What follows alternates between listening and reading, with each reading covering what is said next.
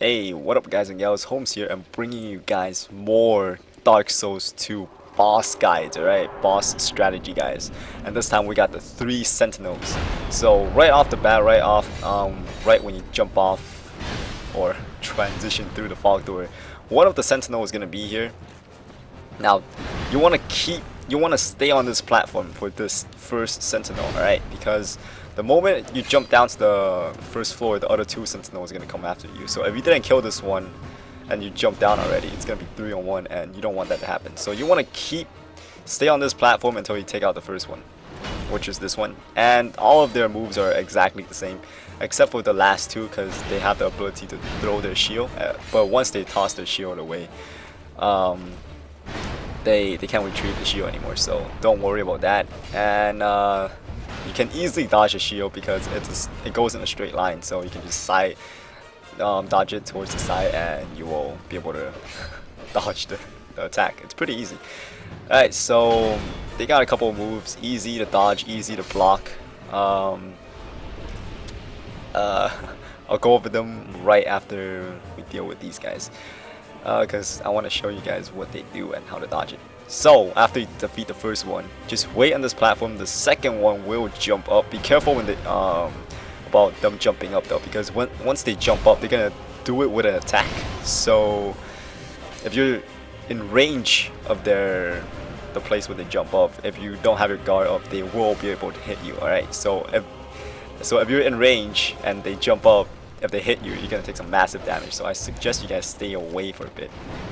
And after getting like 2 hits off on the first guy that jumps up, just jump down. There's no point, because the second one is gonna jump up. So it's either way, you're gonna have to leave that area unless you want to fight these 2 guys on the tiny platform, which I wouldn't recommend it. I suggest you jump down. Alright, don't fight these guys in the tight area, especially this 2. Now for these 2 guys, once you get down here, they got this jumping attack, the one that one just performed right there. They jump up and then they do an overhead attack. They also have this attack that they just 2-handed weapon. They swing it to the side like that, or they'll do an overhead attack. Now, the overhead attacks, you guys can easily dodge it by jumping backwards. The one when they swing from left to right, you can dodge it by rolling towards the left, but you gotta get your timing down, or else you're gonna get whooped.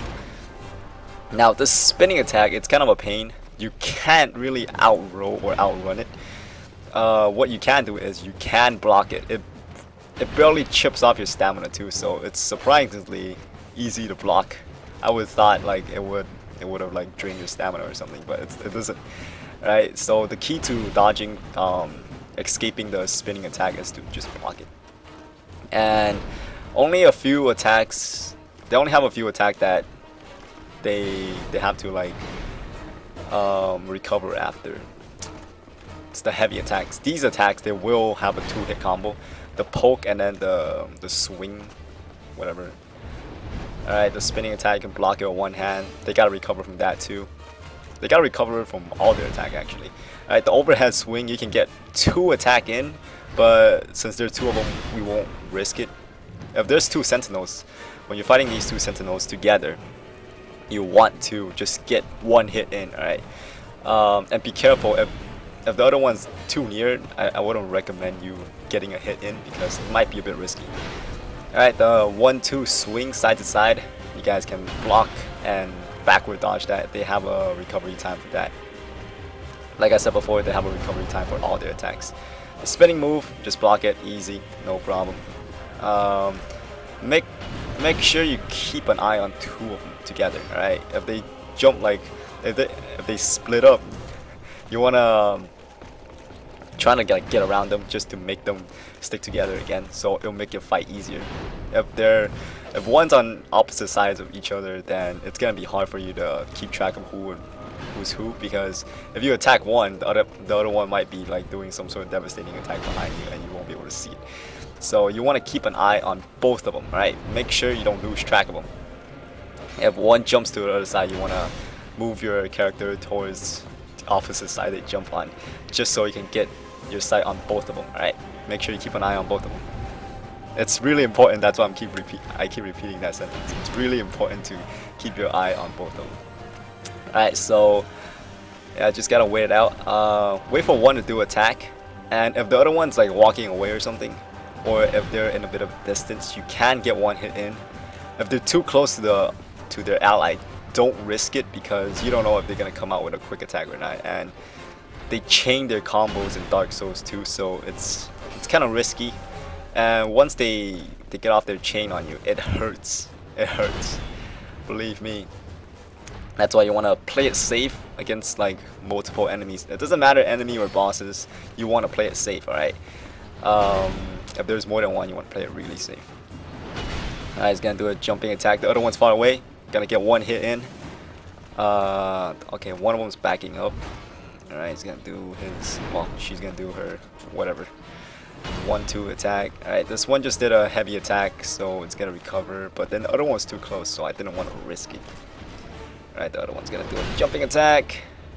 Alright, the other one now, number 1 or number 2 is gonna do another jumping attack. So I'm just gonna finish her off here, and I'm gonna roll away, get a bit of distance so I can see this person. Alright, the shield attack, easy, dodge it, rolling towards the side. And once they lose their shield, they won't be able to get it back anymore. Alright, so that's, I don't think it changes anything. I'm not sure if they even use their shields. It doesn't even look like they use it. Alright, overhead attack. It's a heavy attack. You guys can risk dodging towards the side, but I wouldn't do it because you have gone this far already.